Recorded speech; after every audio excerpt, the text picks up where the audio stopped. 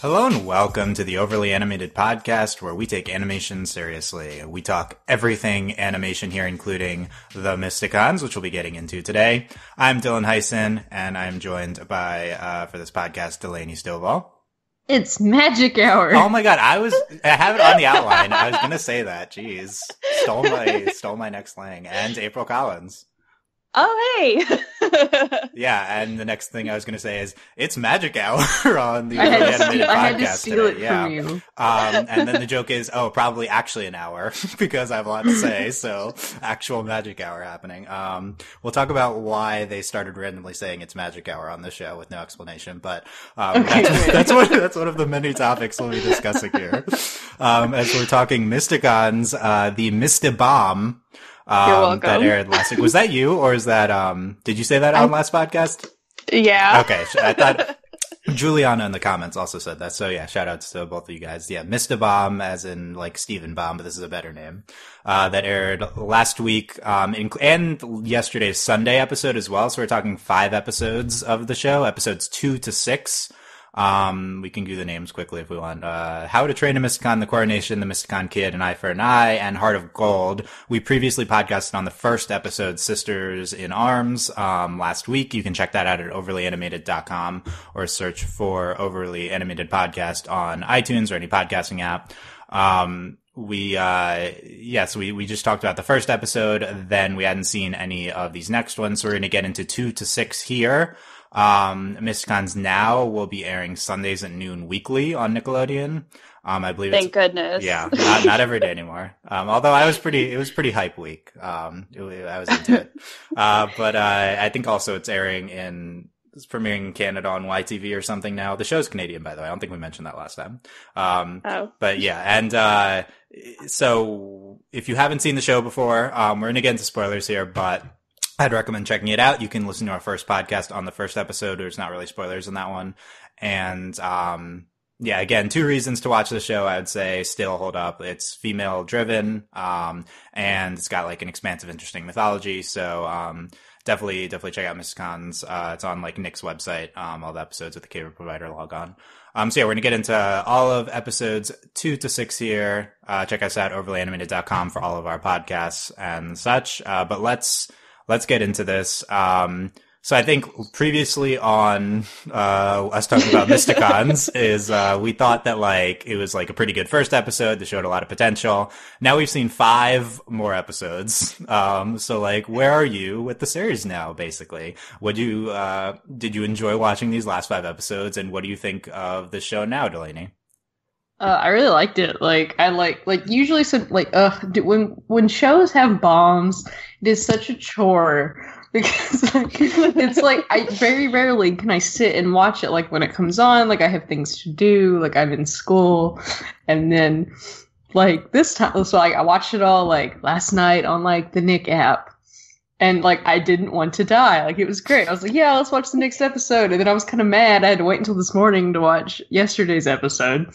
Like, I really enjoyed it. Like, it's a really, like, well-paced show, which I think is a real problem. And actually, a lot of the shows that we cover is, like, pacing is a little weird. And sometimes it's like, oh, that was a really good episode, and the next episode's not so good, and, like, dipping and stuff. But everything seems pretty consistent. Like, some of the episodes I like more than others, but you know, I wasn't sitting there like, is it over yet? Which sometimes happens. Even when I'm watching Steven Universe, if I have to get caught up on like 5 episodes, it's like such a chore. But I really liked all the episodes. I think the show is really good. Like, I think it's like, it's very, its demographic is very obvious just from watching it. But even then, like, it holds my interest. I like the animation. It's really fun. The dialogue's fun. I think there's a lot of like good stuff here. Yeah, definitely. We're gonna get into all this. Glad you missed a marathon. I don't know if that works as well. Yeah, it went well. April, where are you on this show, and what do you think of these 5 episodes? I really enjoyed them. I agree with Delaney that the pacing is really well. I was worried, especially after like the first episode and the second episode, that I was like, how are they going to keep this up? But they've managed to do it. So it's super surprising to me because, like she said, a lot of shows just sort of like dip. And so it gets kind of like boring. But I did the same thing yesterday. Like I watched all of the episodes, except for the sixth one. And I did it like I didn't want to kill myself either at the end of it. I was just like, yeah, okay, next one, let's do this. Like, let's keep going. So I like the character development. I like the characters. There's not one that I like absolutely want to kill, so that's nice. Which sometimes I'm glad you said that about Piper. That was very nice. Very nice of you not wanting to kill Piper. Okay. Oh well, I'm glad that you picked up that it was Piper that I was talking definitely. about. Like, I don't want to kill Piper, so that's good. But yeah, like, this show just, like, it surprises me by how, like, well it's doing for me. So I'm really excited, though I'm happy that we no longer have bombs, because those can be very stressful. Yeah, well, that's probably not too much longer until, like, we've got the Adventure Time bomb. Like, this is the only way we can get shows anymore. So it's bombs. Yeah, it's just this show will be weekly, but basically every other show we cover will not be. But yeah, like, we got BoJack Horseman, Netflix dumping, like, everything's everything's bombing out. Anyway, yeah. So I've been watching this daily when they've been airing, and it's been a pretty great experience, I think. I think that the show has pretty quickly rectified its quickest potential problem after the first two episodes, which was that there wasn't enough focus on the characterization of the main four. I think episode 2 was basically the premiere part 2. I think it should have been aired with episode 1. It kind of like functions as an intro movie to the show. I think episode 2, the second half, is incredibly ambitious narratively and really just wowed me when I saw it. And everything we did with Tasma was incredible. So I really love that. And we didn't pick up from there. We kind of turned into a different show, which was jarring at first, especially because 3 was probably the weakest. And, I think that when we got there, we changed into more of a characterization heavy show. And 3 to 6 are just each of the 4 girls has their own episode, which I think is a good call. And I think we got into, more of a slower paced show, like you guys are saying, and something more focused on these characters. And episode 3, episode 4, it was moderately successful. The show's still fine. But it wasn't potentially super successful for me, like watching the end of episode 2. But then we got into episodes 5 and 6, the latest 2, and I thought these were outstanding. I think we really finally hit on this excellent level of characterization. I think, these are the Zarya and M episodes, and both of those are like outstanding characters now.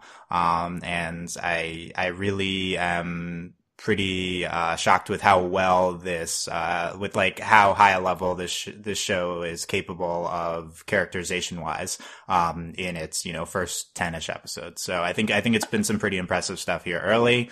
And I think it's going to be interesting to see where we go now that we've had the like intro episodes, each of them out of the way.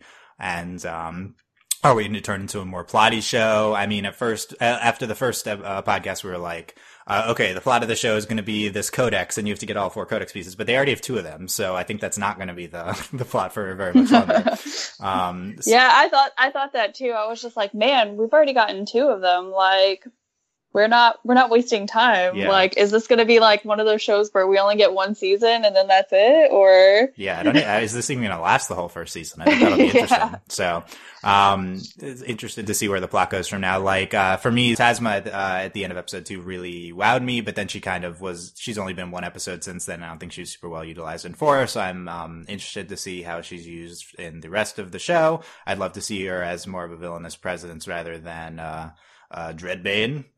He's been okay, but considering he's supposed to be like, I guess, the big bad, or at the point, like currently he's supposed to be like that big bad character, and it's like, I just keep seeing you like all over the place. Like, what are you doing?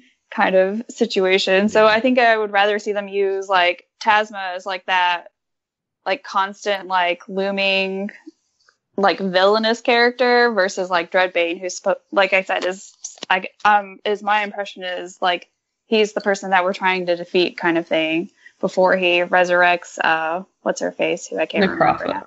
That one. Yeah, I think it's interesting, like, who's gonna be kind of more of the end game villain in the show. Like, I think it's probably not Dreadbane. So are we gonna like actually resurrect Necropha, or are we going in a direction of Tasma, like it turns out to be the big bad here? I think that we kind of dropped, like, in the beginning, looked like she was going to try and, like, betray Dreadbane. Like, she was like, I'm going to get the Codex first. Yeah, but now they're, like, very much on the same side. So I guess that's kind of confusing. Just, like, what are your motivations again? Because I think I lost them. Yeah, I agree. In episode 1, Dark Mage is like she seems like a mercenary, kind of not really working with Dreadbane. But then we get to episode 4, and Dark Mage is Tasma, and she seems like she's just working right in conjunction with Dreadbane. That being said, we've only seen 2 episodes of her, so probably we'll see more of the like her not working directly alongside Dreadbane element as we go along. That's true, because she wasn't in the 6th episode. Yeah, so that seemed to be Dreadbane just on his own, and he has some sort of plan. He's like a plan. Yeah, he's mining this weird dwarf gold and turning it into a portal.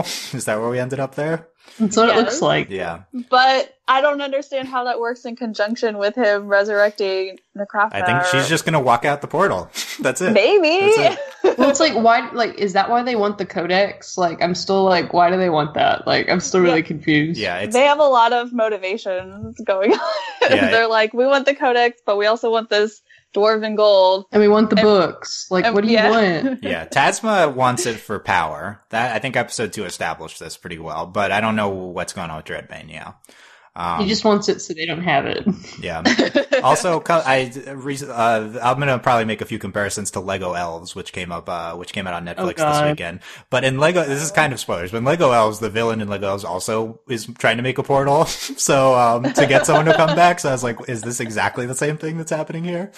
It looked like the same exact portal too. I was like really surprised when I saw that yesterday's episode. That portal looks like every portal in any that's true. Like portal movie circle or TV show. Yeah. Yeah, that's it. I'm like yeah, but yeah, comparing quickly to Lego Elves on Netflix now, I think it's a good show to compare because we just like the past 2 weeks we've gotten this and Lego Elves, both are female oriented fantasy shows, which are pretty rare. And they both came out. I think this show is like a lot more ambitious, mythology-wise, narrative-wise, character-wise than Lego Elves. Although Lego Elves is like way better put together. I mean, it's animated by Studio Mir, who's the best animation studio in the world, in my opinion. And, it like looks incredible. It's like a really solid show. I think it's probably a better show. It's more polished, but, I think it's more interesting just on like a viewer engagement level to watch Mysticons. So like, I think that's what it has going for it, that there's like a lot of intriguing elements, to Mysticons, although, certainly I think the show can be hit or miss. There's some Piper moments that don't super work. There's, kind of, I think anything with Doug for me has not worked. Which we can talk about. But then, then again, there's great Piper moments. There's great action pieces. So it's a little inconsistent, but, overall, it's kind of like they're trying to figure out what they want the characters to be, kind of too, because they keep inserting them into like all these different sort of like, I say roles, but I mean like characterizations, and they're like, okay, which one sticks? Like, which one works for us, and then we'll make it work with the rest of the show, kind of thing. Yeah, then that happens with any narrative. The characterization will solidify over time. I think if Piper's gonna be the most like controversial character, I think like I just rewatched episode 2 before this, so I can remember more. And there's like a moment early on when I don't even remember what Piper's doing, and then at the end, but then I like her like liking the Nova Terran's voice gag. Oh yeah, it's like there's good things they do with her, and then there's more annoying things. But overall, I think she's been pretty solid.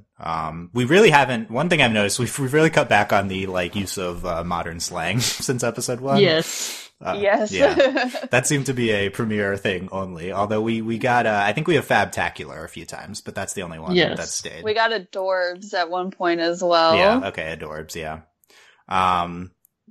Piper also is like, you can't see right now, but I'm making a really rude elven hand gesture. Yeah, that was pretty good. That was good. Okay. Anyway, I had to get the Piper talk out first, but let's keep going through the plan. I don't even remember what we're doing, but okay. So we've had episodes for each character now. We've had Coronation, kind of our Arcania episode. Although episode 2 also. I was like, those 2 episodes were very like Arcania heavy, like very much so. And I remember like being kind of annoyed with it because I was just like, oh, is this show really only going to focus on her? Because that'll be really annoying. Yeah. Like, she can only be that stereotypical like leader of the group having her own problems kind of thing before like I start to give up on you as a character.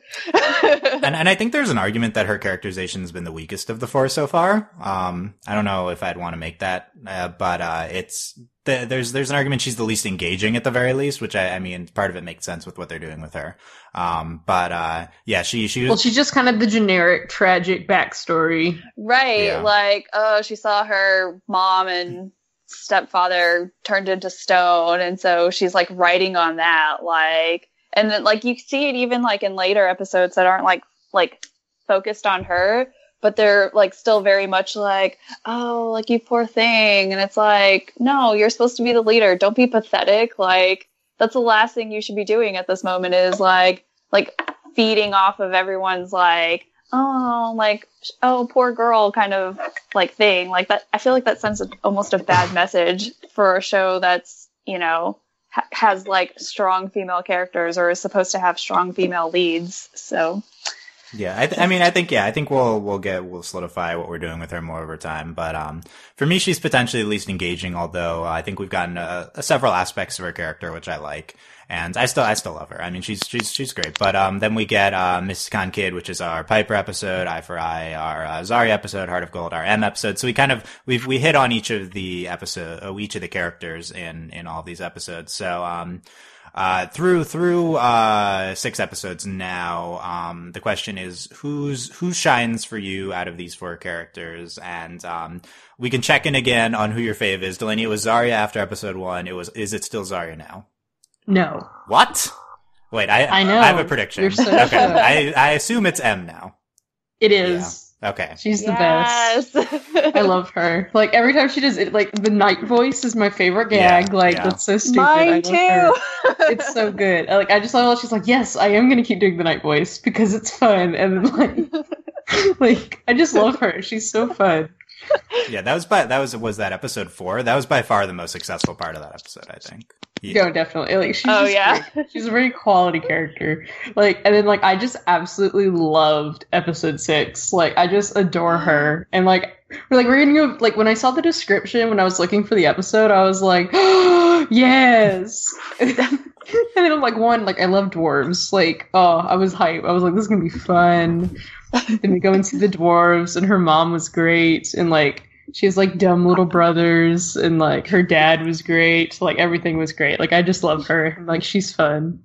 Yeah. M's definitely a shine. So M, her characterization shined through these 6 episodes, and now your fave. Wow. We have a change in fave. I don't know. I still like Zarya, but, like, her episode was, like, fine, but it wasn't, like, my favorite.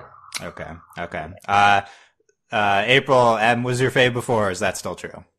That's still true, for sure. Like, I was waiting for, like, her episode, and then whenever I got it with, like, the 6th episode, our Heart of Gold or whatever, I was like, yes, like, thank you for making her even better, like, except I did have a lot of questions, because she gave up being an engineer to wrangle griffins. I don't know about that. Yeah, we didn't really get into that, yeah. I was really confused about that, because I was like, okay, like, I understand she doesn't want to work in the mines. That's why she went to the city and, like, is now wrangling griffins. But then, like, whenever you, like, get into, like, her relationship with her dad, I was like, oh, she gave up being an engineer and she's really smart. So I still really love you for that. But I just need to know, like, why. Yeah, we didn't really, does she just love griffins? We didn't really get to that, you know? Yeah. Right, like, what is the point? Yeah, there's no... But even then, like, I don't care. Like, I'm like, you know what, girl, you do you. Like, you wanted to leave this small town to go to the city. That's fine. Like, who doesn't want that in a character? But she's also like the most level-headed character of the group. Like every episode, I'm just like, oh, you're making really good points, Em. Like, thank you for being like the most level-headed person of this whole show. So yeah, episode 6 is really good. It's hard to argue that Em is not the standout character after these 6 episodes. I would not argue against that. I really love episode 6, but, only my second favorite episode of the show. I love episode 5 more. I think I'll defend Zarya here. I think Zarya really shines in episode 5, which I think is the most well put together episode of the show. It's just really consistent throughout. A little bit of a tropey narrative device that we use, but we treat it incredibly seriously. And there's like a great twist with, oh, it's Zarya. And we get some incredible music in the fights. You know, I'll talk about the music in the show too. But I love the characterization we get from Zarya in episode 5. I think she's potentially the second most standout character of these 5 episodes, mostly just because her episode is so good. So like, to me, Zarya and Em really shine through these 6 episodes. They're also the two we've seen most recently, and the show in theory will get better as we go. So that makes sense. I think, Piper's been pretty good. I think she's still my favorite. I'll say that. Although, although I like that's less solid. I would say I love all of them. I don't think, Piper and Arcanius, stand out so much anymore. But yeah, I didn't like Piper's episode that much. Like, yeah, it's not as strong as 5 and 6 for sure. No. Yeah. I like what we get from her though in that episode. She's some strong characterization stuff there. And Piper also has some good stuff in the other episodes. Piper interacting with M's brothers is great. So especially because they were afraid of her at first, which they don't explain either. But she's an elf. I guess I don't know, but that's scary to dwarves. Yeah. How long are we getting into D&D class discrimination stuff? Is that happening yet? Not yet, but we'll see. But yeah, I think Piper's been good, and Arcanius has had 2 and 3, and she's been pretty good as well. So I think the characterization's been pretty consistent throughout, and I think we've given all of them their due. Piper, I think her episode is like the least focused on her out of all of their episodes, so I'd like to see a little bit more from Piper. But other than that, I think I think it's been really strong characterization wise. So yeah, I don't know. I wonder if this is a consistent attitude throughout the small Mysticons fandom. Is Em the standout character? Is she? I've seen like all the posts. That's one thing about being in a fandom this early. I've just seen every single post on the show, so I guess I know the answer to that. There's like not that like you can just go through the tag on Tumblr pretty quick. But yeah, hashtag Mysticons on Twitter. That's where it's at. All the Mysticons talk on Twitter.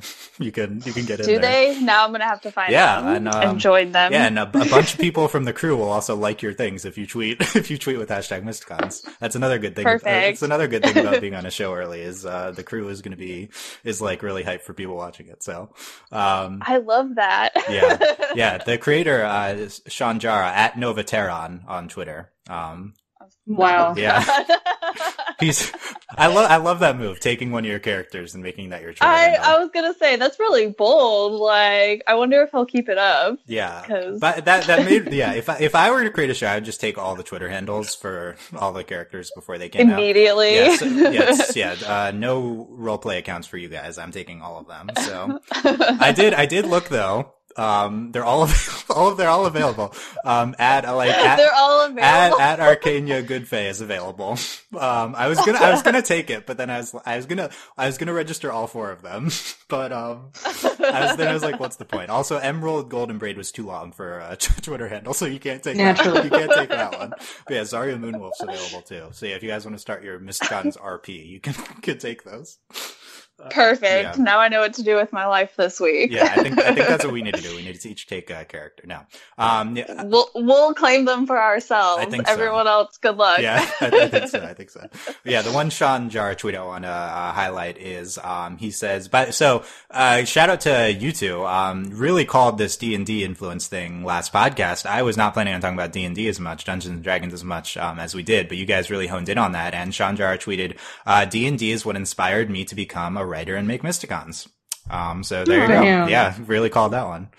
High five. Yeah, I wonder if he'll publish his old campaigns that I'm sure he's written. Oh, we need to... Because those could probably be fun to play. April's starting the petition right now. Chandra needs to... Just at him. I will. You think I will? Publish your old campaigns. Yeah, also we need an official Mysticons campaign, obviously. Yes. Yeah. I'll don't worry, I'll add him. I'll be like, two things, friend. First off. Yeah, we could do that. Bunch of the Mysticons crew out there. Also, shout out to series director Matt Ferguson, who followed us on Twitter. Yay! Yeah, Piper voice actress Anna Sani liked one of our Tumblr posts, and then a bunch of other people as well. Yeah, doing awesome stuff. So, thumbs up all of the crew and stuff. So we got the character question. Okay, let's talk about the new characters now. After post episode 1. So I've talked a lot about Tasma already. If Tasma was in more than just episode 2, she's in episode 4, but she doesn't really do anything. She bickers with Dreadbane, which is pretty good.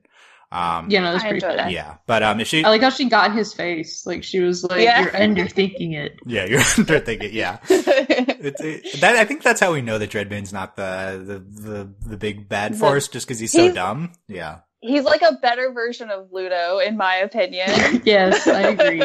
Yeah, I think we're doing different things here. Dreadbane's actually supposed to be menacing, whereas Ludo is just a joke. But I like Dreadbane more than Ludo. Yeah. Yeah, I do too.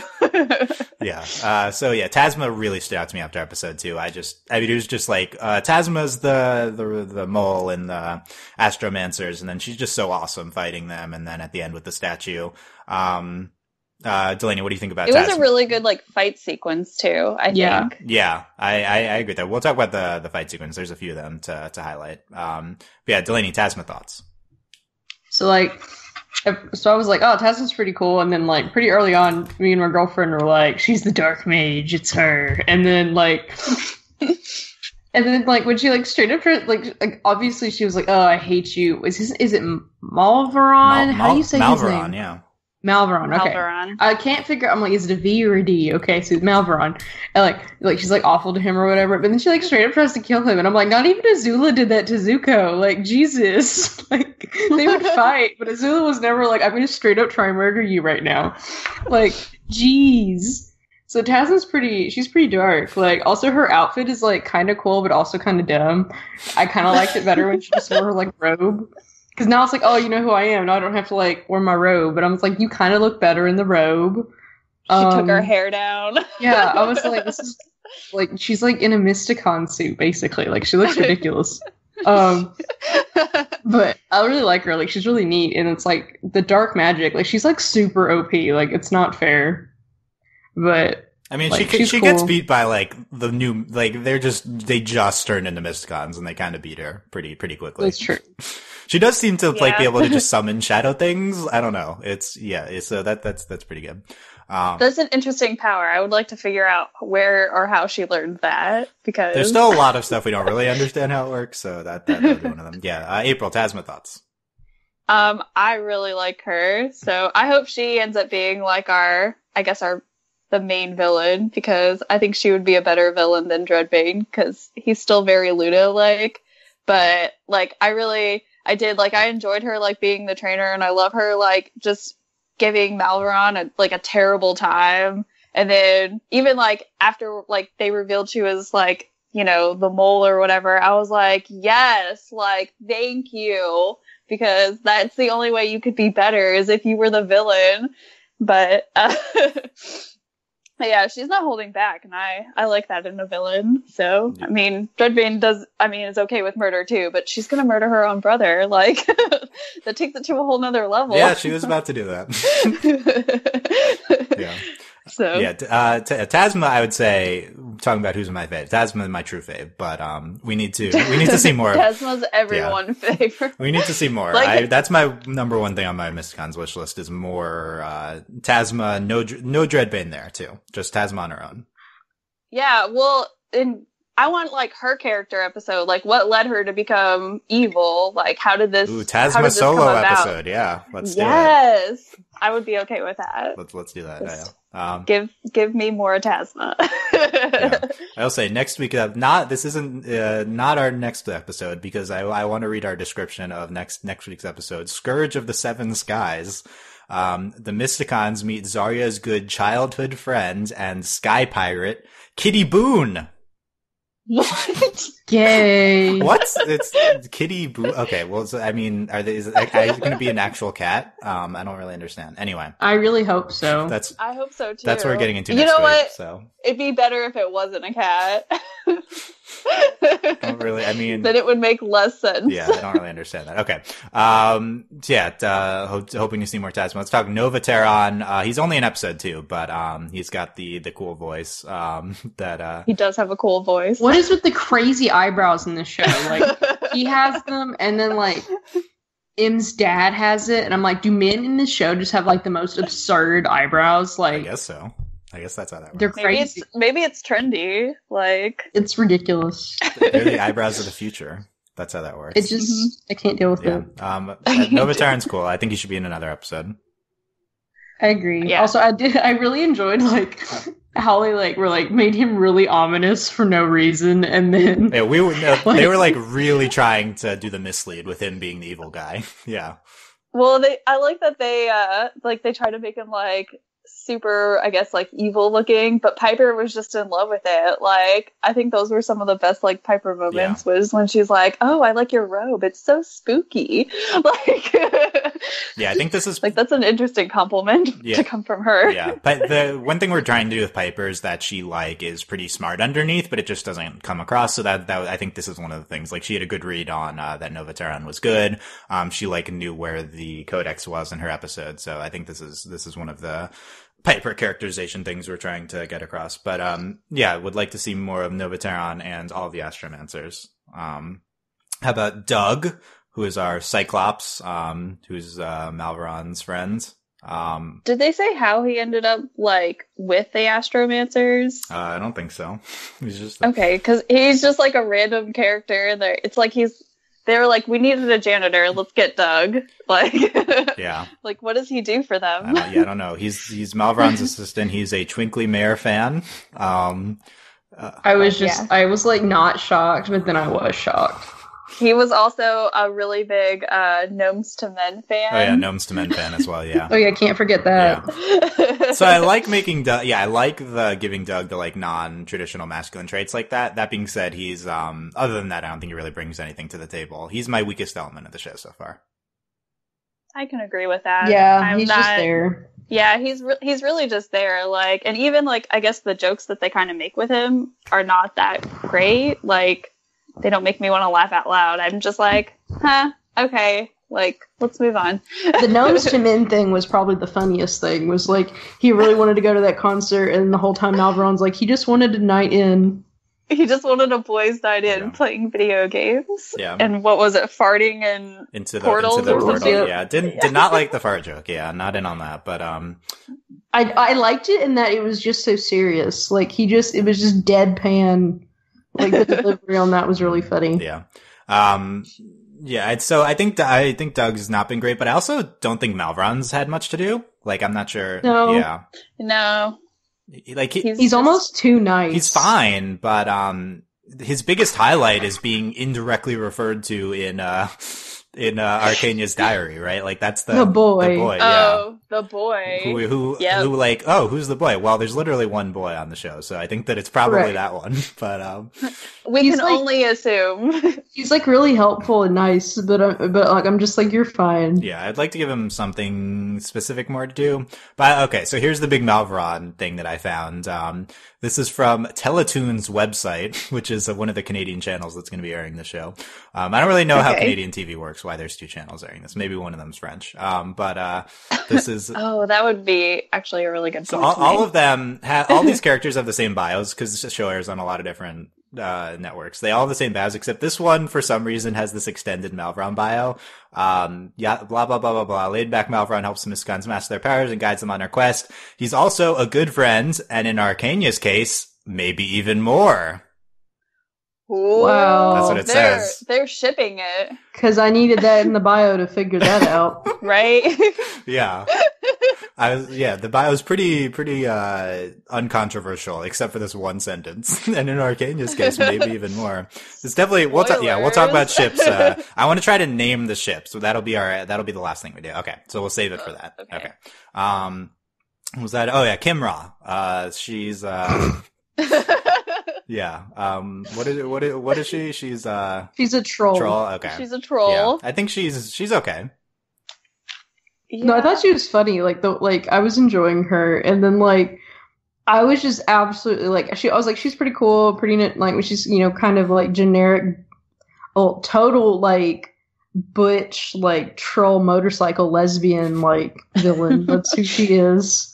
My girlfriend was like, she's gay, and I was like, okay, and But she's got really great makeup, you guys. Yes, that was something that I was just like, man, her eyeliner is boss, and the blue eyeliner paired with the magenta lipstick, and yes, I know what colors they were.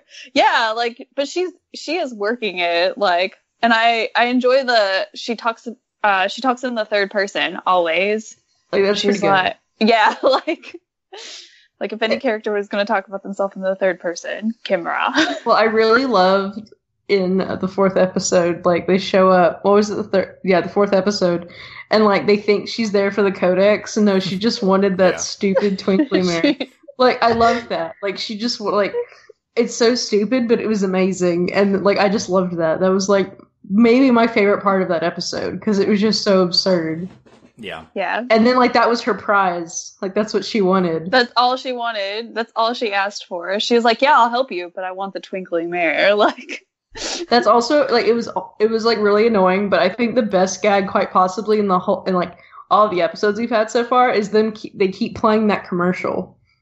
Oh, yeah. It was horrible, but it was really funny. We saw that commercial 3 times. And everyone wanted to watch the commercial, too. They were like, the commercial, and then they would play it, and it's you were just looking for an excuse to watch that commercial, weren't you? It's so good. Yeah, the highlight is when they show Dreadbane, the commercial. That's, yes, and he's like, what? Yeah. That sold it. They hammered that enough times that showing Dreadbane the commercial is a good idea. Yeah. I think Kimra's cool. I hope we see potentially more of her, although I'd rather see Tasma, so I don't know. But she's we could see more of both of them. Yeah. That would be all good. of it. Or an episode where they team up. Yes. Yeah, that'd be good. They were both in that fourth episode. The fourth episode had all the villains for some reason, but yeah. We were just throwing it all out there. Yeah, we were. Seeing how it worked. Yeah.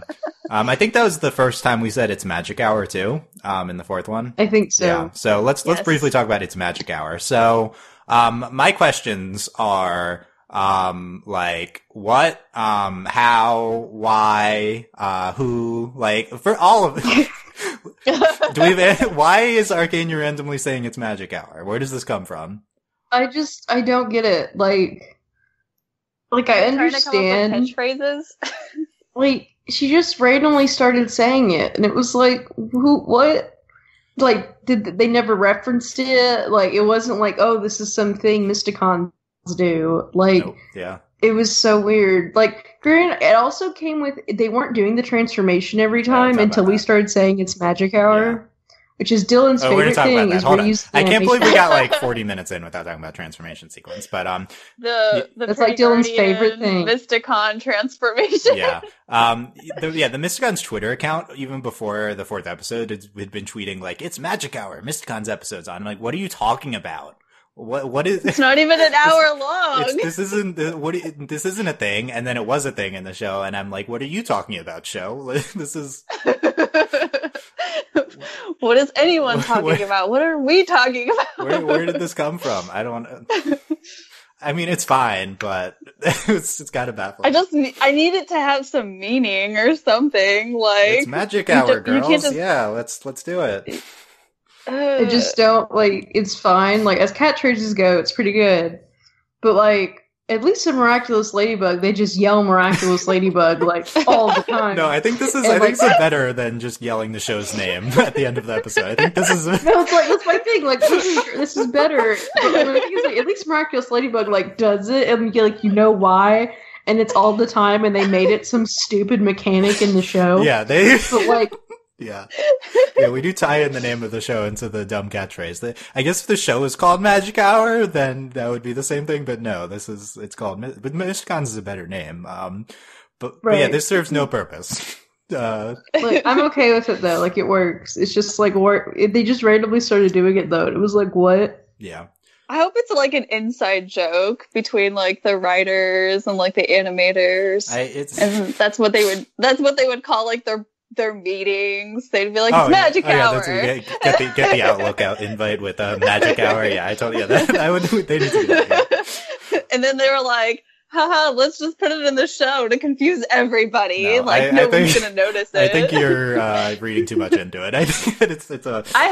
I have nothing else to read into. I think it's like I up. guess that it's like a manufactured thing. Like they need a catchphrase, and it's like this is like tested well, market, and that would be my guess. But you need to have things for the little kids to yell in the commercial. I guess, yeah. Oh my god. Anyway, you gotta have the kids get their toys and be like, it's Magic Hour. Like, you have to have that. Like, if you don't have that, you can't sell toys. Like, that's how it works. Yeah, I get. What is this? Like the 80s? It's a lot of 80s. Yeah. Though. Anyway, okay. We need to talk about two things that really pissed me off that they're in the show. Like we've been gushing, but there's two elements that we added since episode 1. Like these come into play, and we get secret identities a little bit in episode 2, but really episode 3, it's like, what is this show? There's transformation sequences and secret identities now. So these are really big pet peeves of mine. If you listen to our Miraculous Ladybug coverage, we complain all the time about both of these things. And also, no, hey, at least this show actually changes their appearance. That's true. Yes. It does. I know, because I've not a lot, but they do. Also, they changed their hair colors. They still look like the same person. That's not. Well, they still look like the same person, but they technically changed their hair color, because I had a moment where I was just like, did Arcana get different hair? And I was like, oh wait, she has different hair whenever she's like Dragon Mage. Okay. And then I was like, oh, they did that with all of them, but they're like subtle differences. But their hairstyle's different. They wear masks. Yeah. And, it makes sense. Unlike Miraculous Ladybug, where they literally look the same. They just put on a mask. I think, Cat Noir has cat ears. Look, obviously they look the same in Miraculous Ladybug. They also look the same in this show, though. It's, slightly better, but I think you're giving the show too much credit. This show doesn't make me, irrationally angry. Oh, it makes me irrationally angry because Gawain did not know that was his sister for some reason. Gawain's stupid. Well, no. That doesn't matter. Yeah, Gawain's dumb, but also... her hair color changes from red to magenta. No. That is a huge difference, Dylan. It's obviously her. And it's got an ombre into purple. That is totally not his sister. Who is and again, Mage? I need to know. Okay, that is he true. is dumb. So my thing with the secret identities is always why? Why are we doing this other than that this is the superhero trope? Because what is this adding to the show? And at least in the show, it's not super obtrusive here. It doesn't really matter that they have secret identities. It's came up once. So I don't care that much about this, but I don't understand what it's adding to the narrative. Well, it'll be nice to we just haven't had a lot where it matters. Cause what's interesting about this show is that in Power Rangers or something, this is basically Power Rangers, they'll be out doing something and they have little problems as themselves, but then they have to go be Power Rangers. This show, they're Mysticons all the time, basically. So it'll be interesting to see if we have more episodes where they're themselves, not just in their little hangout. Which the fact that they have a little hangout is really cool. I live for that nonsense. That's great. A clubhouse. I love that. That's what I'm about. This is why I watch shows like this. Well, and how does no one not notice that they're gone? Because wouldn't you think that Gawain would notice that Arcana's not in the castle anymore? Well, that's what I thought was interesting is when she was writing in her diary and they were like, are you okay? And it's are you ever home? Yeah. I agree. Yeah. At least with like Emerald, it's like, okay, like she legitimately does not live at home, so she could live anywhere and no one would notice. Like, and Zarya and Piper missing. like are just street rats. Right. So the problem with the secret identities is that who are we hiding from? Piper and Zarya tragically have no one. M is not at home, and Arcane's parents have been turned to bone. Who are we hiding their identities from? I don't know. That's what I want to know. I don't think there's really a point. Like in episode 2, it's like, okay, we need to hide it from Nova Terran because we think he might be shady. But like, yeah, I don't understand the point, but it's not that obtrusive. On the other hand, let's talk about transformation sequences because these do take up a lot of time in the show. This is maybe my number one thing I complain about on the Overly Animated podcast. Voltron also, I frequently complain about the transformation sequence. The literal 2 minutes of turning into Voltron. And we've cut back on it, but that's still annoying. So in this show, we have not gotten the same exact sequence twice yet because there's different numbers of them transforming. So I think that episode the one time it was, and then like we've done like when it's just like their faces and they're like on the train or whatever. There's a lot of train porn in this show, and I like it a lot. Can you say that on this? Probably. Anyway, yeah. Are you Sheldon or something? So yes. Okay. I love trains. Yeah, I think you're Sheldon. There are a lot of. Yeah. So in episode 5, we have the full sequence, maybe. So they all transform, and it's basically they just play the theme song again. And then they end up on the rooftop, and then it stops, and then they're like actually on the rooftop. Yeah. So like that was the full sequence, and it took up a long time, but I actually liked it because they played the awesome theme song. You know, because the theme song's like lit. The music in the show is like the best. The music is amazing in this show. Like my girlfriend's like, I'm not gonna watch this, and then she'll like lean over and be like, "What's going on?" Because then the music will come on. She's like, "Why is this so good?" Yeah, we need to talk about the table of the music for a second. But yeah, then we get if it's not all of them, I think this is how it works. I can't confirm. We haven't had a large enough sample size. But if it's just some of them but not all of them, then we don't get the music, and we just get like them transforming in like a ladybug type transformation sequence. Mysticon Knight. Yeah, that. Like yeah. It's so like who is it? So it's like the Codex, right? Yeah, like it's the Codex's voice. Yeah, that I hate. I really don't like those. I mean, I like the animation, but there's no purpose, and I mean, I could go on my abbreviated rant about reused animation, which is why do we need to do this? It saves a small amount of money, but I don't really think that's a factor. I think it's more of an accessibility thing. Like we're trying to make this, it's like if there's a transformation thing, then kids see that and they're like, oh yay, we're doing that thing. Well, I was gonna say, I'm pretty sure it's more so like it's for the kids. Yes. It's like, which is not a good argument for this podcast, but yeah, it's well, no, but like when you think about it, like as I'm sitting here thinking about it while we discuss it, it's like the same reason why kids shows have to have like bumpers. It's so like kids can differentiate between like, you know, watching a commercial versus watching like a TV show, so that they know the difference between like reality and not reality. Yeah, and it makes it, and it's like easier to watch if you're watching for the first time. It's like, oh, they're turning into superheroes. Like, yeah, sure. Yeah. That being said, I think it hurts the overall quality. Like yes, makes it more accessible, but at the same time we have this reused animation, and I hate that. And it's not like the biggest deal, but I'm gonna start to get annoyed with it soon. I was going to say, it's not as bad as Miraculous Ladybug, though, because that's really annoying. Miraculous Ladybug is literally the same. It's like every 5 minutes. Exactly. Ladybug has more of it, and it's the same, and there's like less of them, so it's so. Yeah. So I'm less annoyed with it when you compare it to like Ladybug, because Ladybug's just really annoying. I definitely less annoying than Ladybug, but I'm still annoyed by it. By the way, we've like trashed Ladybug a lot on this podcast. We actually like Ladybug, but we love Miraculous Ladybug. It's a great show. I will say through 6 episodes, the show is more ambitious narratively than Ladybug is in its entire season. 100%. I wrote that down. That I was like, this show's progressed way more than Miraculous Ladybug has in just 6 episodes. Like the show clearly has aspirations of being a sequential narrative, and there's a plot going deeper into the characters. Yeah, so that's like the most encouraging thing. Like that, like Ladybug is like more well put together a little bit, but you know, it's less exciting, I'd say. But you know, that being said, I'm way more attached to Marinette than I am to any of these characters yet. Well, it's because Marinette, I don't know, M is pretty great.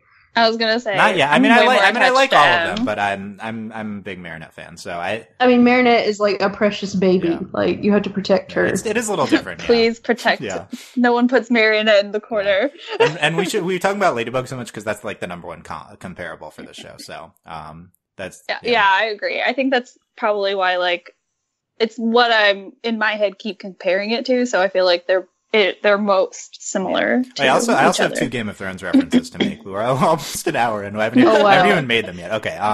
So yeah, transformation sequence is annoying. Let's talk about the music briefly. So, there's 3 tracks that really stood out to me. First of all, the most striking thing about the music is that we use, songs with lyrics in them during the show, which I think is super successful, actually. I was gonna say it's really successful considering a lot of the other times when shows use songs with lyrics in them, it's rarely like hit or miss. But I haven't complained, so it's really good in my eyes. It's like Miraculous Ladybug, and like it's all the good things from Miraculous Ladybug plus all the good things from Ruby. And it became there's a little bit of Ruby in it. I think these Mysticon. might be original songs for the show. I'm not 100% sure, but those I think they are. Yeah, too. I think so. I think those have been super successful. It brings a lot of energy to the show. Like anything that that's the thing. This show has so many things it's throwing everything at you. So it's at least it's not boring, you know, like well, and it does things well. Like, yeah, there's a lot, but it's really well done. Like, one of the things, like, I know we were talking about this music with, like, the songs, but even, like, the, like, non-lyrical music is really good, and it always plays into, like, the scene very well. Yeah, like, I agree. The non-lyrics music, yeah. So there's 3 of them I want to highlight. There's, and they're all action sequences. I think the action sequence music has been excellent. In our last, I don't know what that is. In our last episode, 6, we had, this like hard rock track when they're fighting, which I think was great. In episode 5, we have the super tense, music, which during that action sequence and before, and it really just legitimizes this narrative that they're going for. I really love that one during the climax of episode 5. You know, that was probably the one that stood out to me the most. Yeah, I tweeted about that right so after. too. Yeah, that super stood out to me. Yeah.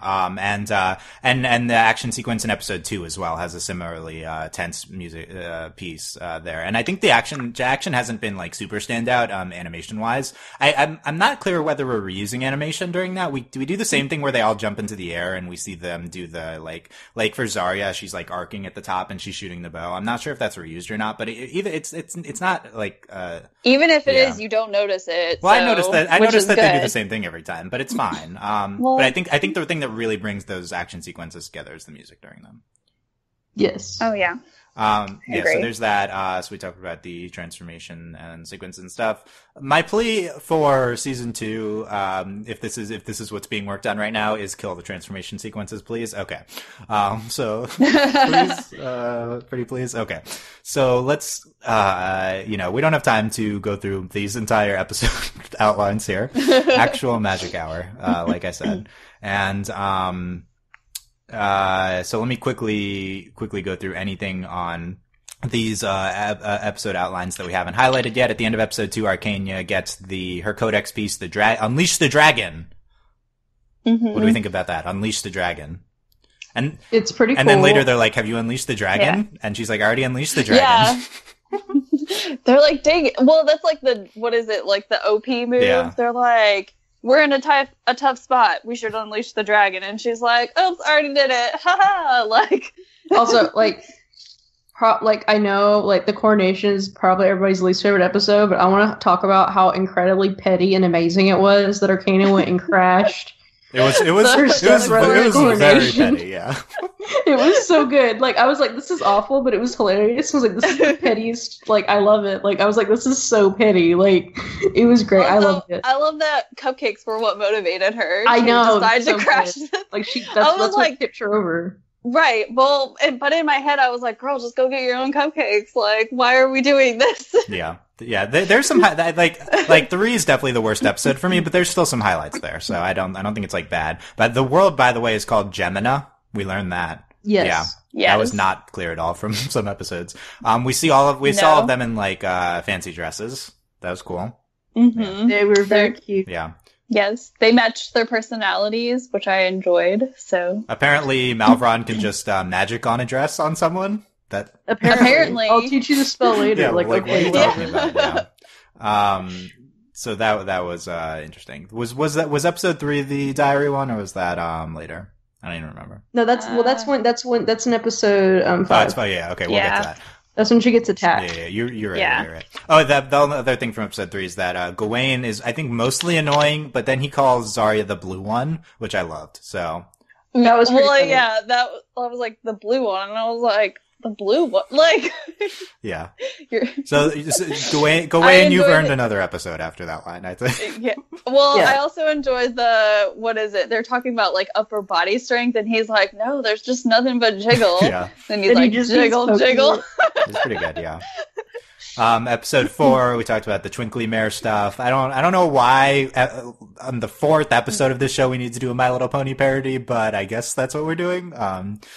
It worked. It was pretty they're busy funny. promoting the movie. That's why. So. Are these even related production-wise? I'm not even sure. Oh, we had a Goblin Paul Bart Mall Cop. That was great. He just wanted to retire. I enjoyed him. I know. Yeah.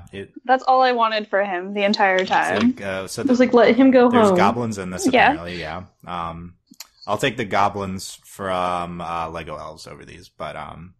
we knew there were goblins because Malveron was like, the goblins who do my dry cleaning. Oh, yeah, he did say that. Also, they say, oh my goblin, I think. I thought they say, oh my goblet. I don't know. But they started, I think like, it's this goblin, is the episode that started there's it. a few, they say a few different things too, like in place of, our world stuff. There's like a different one. I think it's goblin though, yeah. We get Fabtacular again. Piper's Codex piece, in episode 4. And she unleashes the Phoenix. Yeah, the Phoenix. Yeah, we talked about M's night. Is that what we're doing? We're unleashing things? Yeah, that's what we're doing. Like, unleash the dragon, unleash the Phoenix, unleash the wolf. Yes. No, not yet, but with the wolf. But yeah, we talked about M's night voice, which is super standout from that episode. It's so funny. Yes, it's great. Yeah. I'm doing this night voice. Yeah, girl, you're doing it. Yeah. Overall, I think Piper is really great in that episode. Episode 5, I have a bunch of stuff from here. This is my favorite one. In general, I think episode 5 shows off all 4 characters the most well. Like, all of them have each. Episode 6 also does this too. Like, the last 2 episodes have done a great job of keeping track of everyone and giving each of them like great character moments. Like, Piper is just super affectionate with everyone in this episode. The standout moment is when she calls M the dwarf of my heart and then kisses her. Yes. When she's going to bed. Yeah. That was the best. I think this is one of our ship options. Table that for a second. But yeah. Here's the first Game of Thrones reference. Zarya is keeping a list of people. Yeah. Also, her name's Zarya, which has Arya. Yeah, Zarya is just Arya with a Z in the front, and she is Arya's list. So I think, is this the inspiration for this character? I guess so. Maybe. But she's, well, I guess she's kind of Arya was kind of an orphan too, so, like, as the seasons went on. Kind of similar, yeah. So, yeah.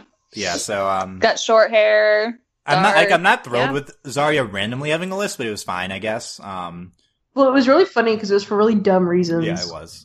Yeah. They're like, oh, well, like, when people flip their hair too much, and it's like, that's a strange reason to decide you want to murder someone. I'm just assuming that that's what this list is. Yeah. But by the way, this episode and also episodes 2 and 3, I feel like have a lot of tension between Zarya and Arcania.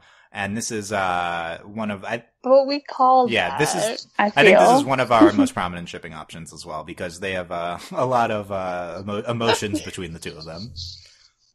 Yeah. Yay. Okay, we'll see which we're shipping the most in a second. But yeah, Zarya's list. Mathis, Zarya's like orphan friend, like street friend. Yeah. Bully. His face just made me want to hit him. Like right. Yeah. Just wanted to punch him. Yeah. Arcania's magical diary writing. She says she has so much in common with Zarya. And also there's a guy and there's a guy. Yes. There's a guy. I wonder which one of the boys in the show. It's Doug. Oh, it's Doug. Wow, that would be a good twist. I like that. I like that. Yeah. Let it be Doug. Yeah. We have like double hugs. I wrote that down in this episode. I feel like that was in one of the YouTube videos and I screenshotted that early. But yeah. Zarya's the revenge beast. I love that twist. We talked about the music. And Zarya says Zarya's like going to be a bigger person here, and Arcania's going to like try to integrate better, or like try to understand like the lower class stuff better. So. Oh, for the record, okay, the whole like Arcana being like, don't abuse your magic, like Arcana. Really, girl? You have no room to speak. Like, you're giving the lecture right now, like, really? Mm-hmm. Yeah. She's we need our more Arcana development coming. Yeah, this is like another good episode for her too. So I think 2-3 in this one. Well, she's had really good like moments with all the other characters, like, you know, being like a leader, and just she's really nice. Like, it's really good. I think so. Let's talk yesterday's episode, Heart of Gold. M's Emerald's mom. She great. I want her to be my mom. Yeah, she was great. The brothers. We talked about the brothers with Piper, and then her dad, Malachite. Oh, I totally was like, oh, Malachite had a makeover since Steven Universe. Lord. Pretty similar characters, Steven Universe Malachite and this Malachite. Yeah. Yeah, obviously. Right? Yeah. They're basically the same. Her dad just like grunts at everything, is a good traditional like detached dad like presentation. Yeah. I was really confused what they were doing with that, because I was like, oh, maybe that's like just how he speaks to people. And then like he actually spoke, and I was like, oh, I kind of liked it better whenever he was just grunting and everyone understood what he was talking about. Yeah. He had a great, we'll talk about their scenes later. They call M Pootinkle. Incredible. Pootinkle, best nickname ever. Yeah. So good. So in this episode, I need to get your thoughts on this Piper freestyle rapping sequence when they all start dancing. Were you feeling it? No. Why not? No. The mic drop was funny later, but... The mic drop was funny later, but not this I was... Oh, no. No. I was not okay with it. Like, I'm more okay with it than I was when it happened in, like... the Powerpuff Girls. Yeah, this is a lot better than the new Powerpuff Girls rapping sequences. Yeah, I kind of liked it. I mean, generally I hate the stuff, but you also love Piper. Yeah, so that I'm biased. Yeah, but I think this is a good Piper character, and I like everyone dancing, so we got gifts out of that. That's true. It. That's okay. Fine for the.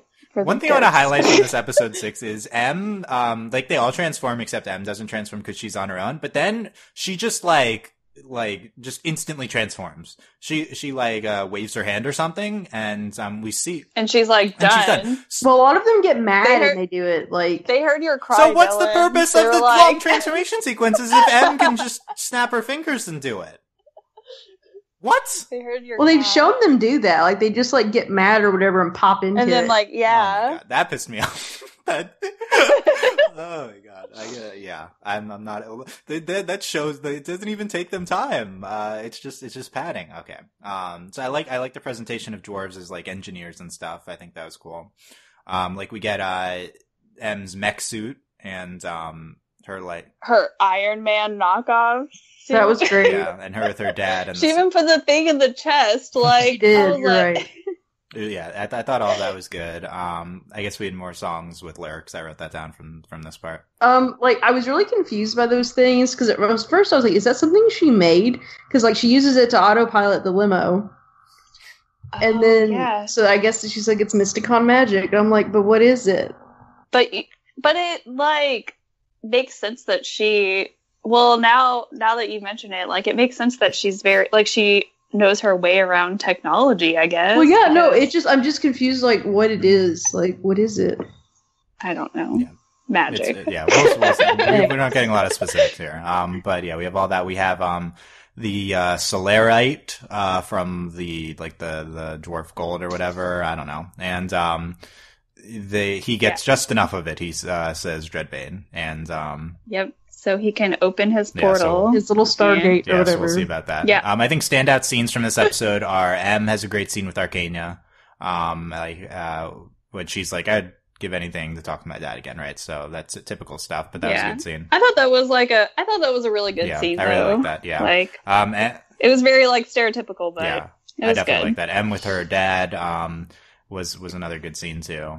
So we I like and her, like, secret... trash talking on, like,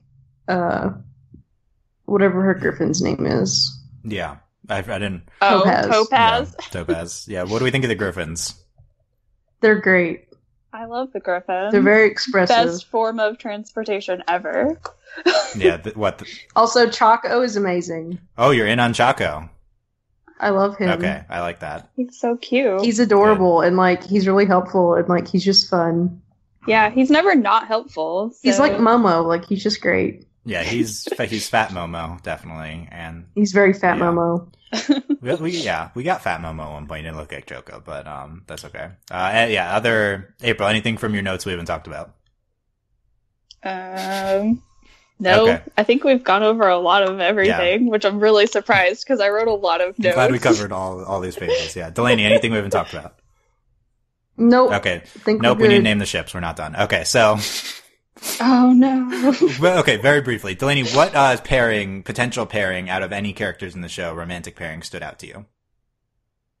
I don't know. Like, I think Arcana and Zarya is like an obvious one. Yeah. I just think Emerald needs a girlfriend, but I don't know who it is. April, what stood out to you? Which potential pairing? I really enjoy the dynamic between Emerald and Piper. I wouldn't be upset. They about are that. cute. You're right. They're so cute together. Like, I'm like, if you guys could just go be happy together. Dwarf of that my would be heart. fine with me. Dwarf of my heart. Yeah. Dwarf of my heart. Yeah, she got the most specific like good night. She did. So it's. I don't know what the ship name so okay, would we'll be, talk about. though. Okay, so I think those are two. So there's the original pairings of Arcana and Emerald, and then Zarya and Piper. That's level 1, and then there's another level which is the Arcana Zarya, and then Emerald Piper, which we've been hitting at a little bit. There's not a ton of Emerald Piper, but there's some there. Arcana and Zarya is like super hitting you on the head with that. Oh yeah, they're throwing that in your face. Yeah. We've also gotten moments between what's the other potential pairing? So like Arcana, Piper, no, but like they've talked, and Emerald, Zarya, we've got a little bit of that too. So yeah, but it's super. I think weak, the main ones are those level 1, level 2 that I talked about, and then of course there's Arcana and Malveron, which is the most likely thing to be explored in the show. Yeah. So at least you're not doing it in a super annoying way. We really haven't seen any of it other than the diary thing. But that's the only like thing that we've gotten out of it though. That's it. Well, at least Malveron isn't like trash. That's true. He's she fine. could do worse. You know what I want? I want an episode where Doug tries to like woo Arcania because I think that would be hilarious. I think Doug is older. Is super gay from Malveron. Yeah, that is definitely true. Oh yeah, that's Doug. True. That's my girlfriend's ship. Like my girlfriend's like Doug loves Malveron. Like I mean, it's fair. Yeah, is Doug older than them or is he just giant? What? I think he's just a Cyclops. Okay. Yeah, I'm also not clear on how old anyone is in the show, so it's whatever. Well, they're like, we're kids, and I'm like, how old are you? Like, what are you? So, old enough to leave home and go become a Griffin Wrangler. I guess they're like 15 or something. Right? Like, is it possible that I've heard a little bit of talk of potentially Zarya being older than the others, and maybe Piper being a little younger? So I think that's possible. I can see that. Like maybe a year or something, but we've got no indication from the show. So in terms of ship names, so I like. I want to hear what you wrote down. I like officially naming ship names. I often try to call ship names on the podcast, and it often does not stick. Like Genorge. But you know what's nice about this show? We can actually make these dreams come true. Yeah, because we're the only people talking about this. So there's been some attempt already. Mysticon Striker on Tumblr has tried to compile some ideas, but this is come on, we need to work, guys. So there's 3 levels which you can name these ships on. 1 is their actual names, 2 is their last names, 3 is their animals. Dragon, Unicorn, Wolf, Phoenix. 4 is their class. Can we please not do the animals? Four is their classes, Mage, Knight, Ranger, Striker. The reason that you need to do animals, so here's the second Game of Thrones reference. So the last episode of Game of Thrones that aired was called The Dragon and the Wolf. Which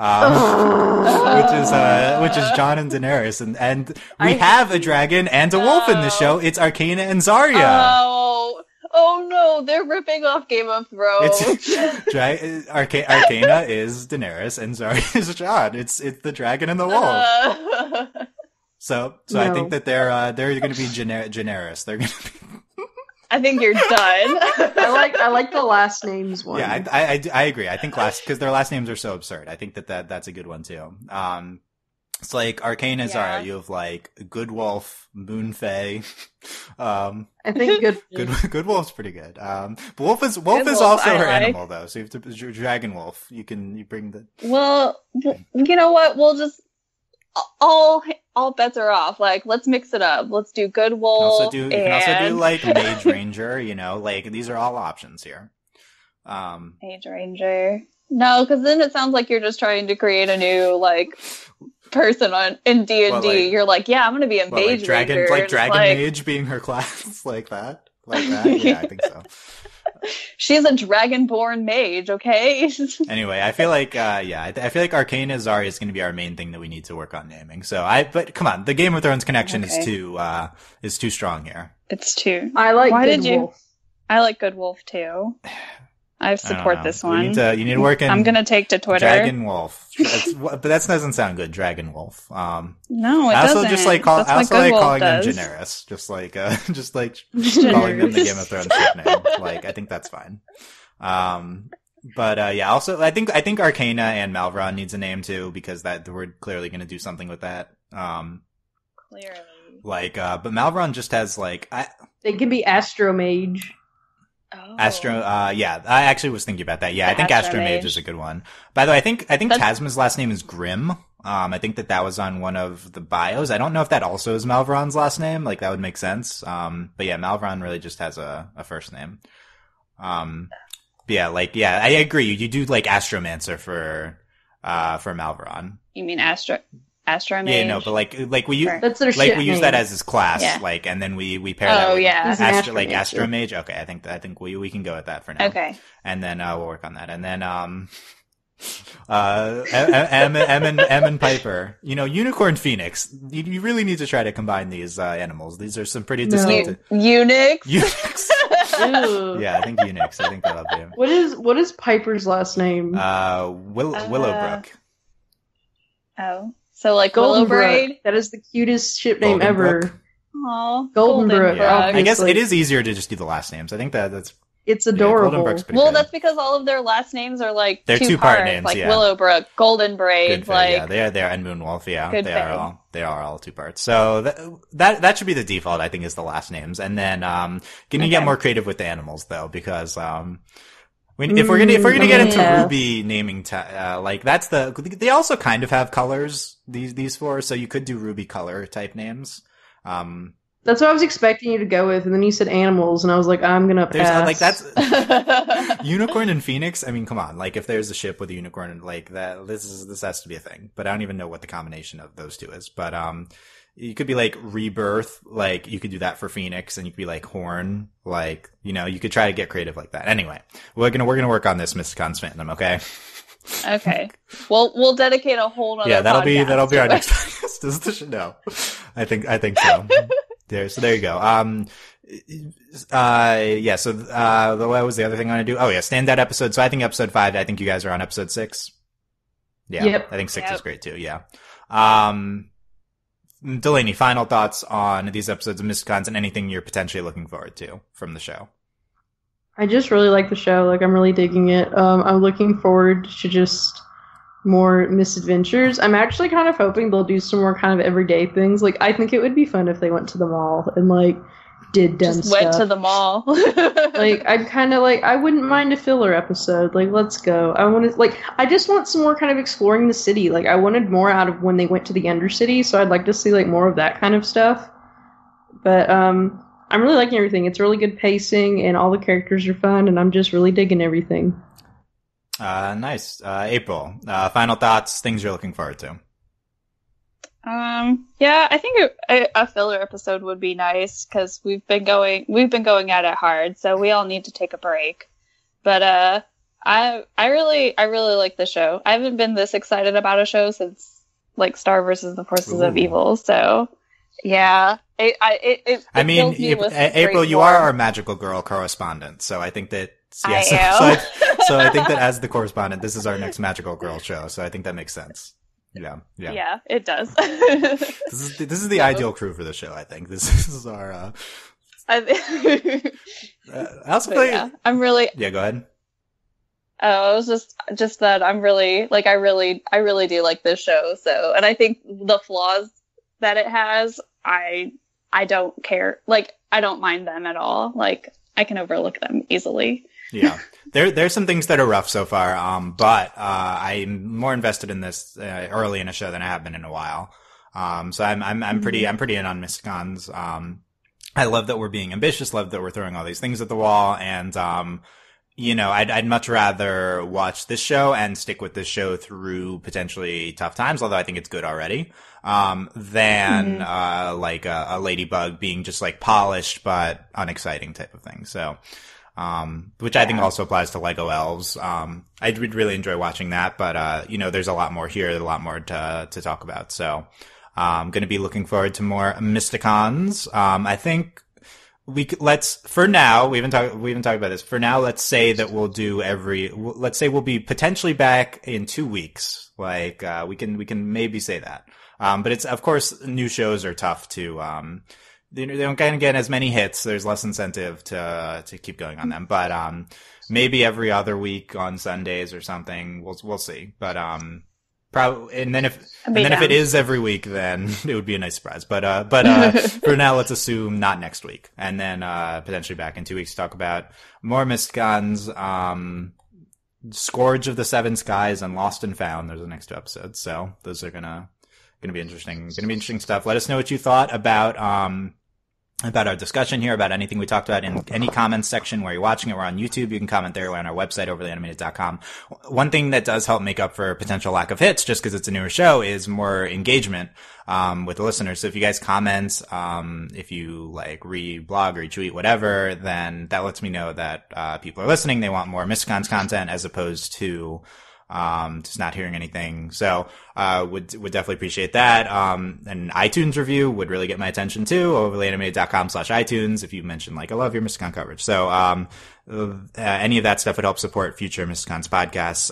You can also, of course, as always, support us on Patreon at patreon.com/overlyanimated. Thank you very much to all of our patrons, especially our patrons of the podcast, John, aka Johnny Bravo. And thanks as always to our patron executive producers, John, Ryan, Steve, Alex, and Andy. So yeah, let us know. I also would love more ship names. Let's get some traction on that in the comments and on the Mysticon tags. Let's get this started. I need to know what to tweet out to the world and to the creators. Yeah, definitely hashtag Mysticons on Twitter. That's the place to be. And and upcoming podcasts, continued Rick and Morty coverage, the opposite end of the spectrum here on our content. That's more the complete opposite end. And also BoJack Horseman, complete opposite end of the spectrum. But I don't know, there'll be other stuff, kid stuff, including, obviously more Steven Universe Star and at some point, Little Witch Academia, and some movie discussions we've got going, so all that stuff, very exciting, at overlyanimated.com. Thank you guys very much for listening. We'll see you next time. Bye. Bye.